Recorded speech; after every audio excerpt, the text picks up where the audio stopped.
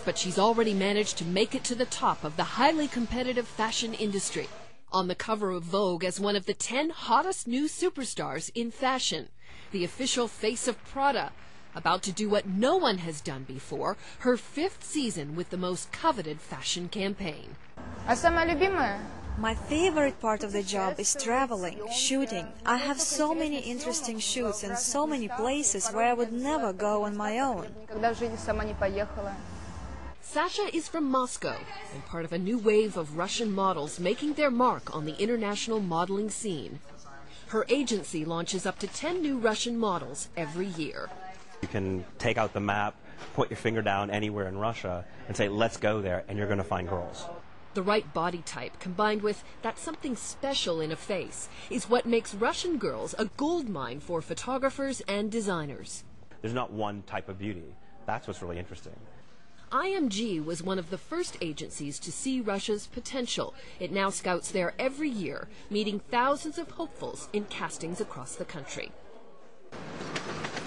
What do you think about modeling? Do you like it? Yeah. Yes. Kristina Tsvetskova was discovered by IMG scouts in the Siberian city of Omsk 2 years ago. I'm taking a lot of pictures of you because I want to show them to some very important clients. Back then, she was still a 15-year-old schoolgirl, dreaming the dream of becoming a model. Да, конечно, наверное, хотела бы менять. Of course, I would like to change my life. I like Omsk, but I think there isn't much opportunity here as a model. So I would like to move and see how it is like abroad. 2 years later, she's come a long way from that first tryout. With shows in Paris and Asia already behind her, Tsvetskova is now ready to come to New York. But looks alone are not enough for a ticket to stardom, with thousands of hopefuls knocking on the agency doors every year. Only those who stand out in a crowd and show their personality become successful. And that's what makes Sasha Pivovarova a star. I have many different angles they can shoot me from. My face is like canvas. Whatever you paint on it, you will get. I'm also artistic. I started when I was 20. I studied at the university. I had education, so now when they say Nina Hagen, I know who she is. When they say they want a Velasquez theme, I know who Velasquez is, and I can do it.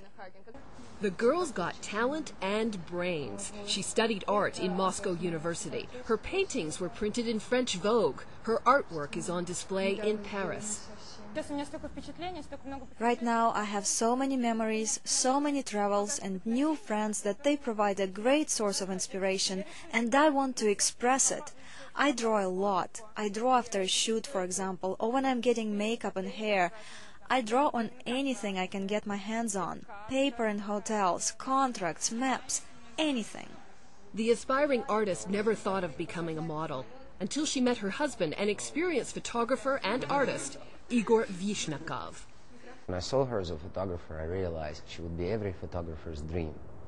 Because of her features, because the way she transforms and the way her body language, the way she wears the clothes. She flies from Tokyo to New York, Paris, and London, doing shows and shooting magazine covers. You'll see her face on the cover of Russian Vogue in August, and then British Vogue in September, showing Christian Dior's collection. At home, she remains the same shy girl from Moscow. Soft-spoken and loves her family, helps everyone she knows. And I don't know, my best friend and my wife. Yeah. In business, Sasha Pivovarova stands for One of the top 3 sought-after fashion models. She's one of the many Russians captivating designers' imagination. You stand up for them, especially effect, and then you leave them.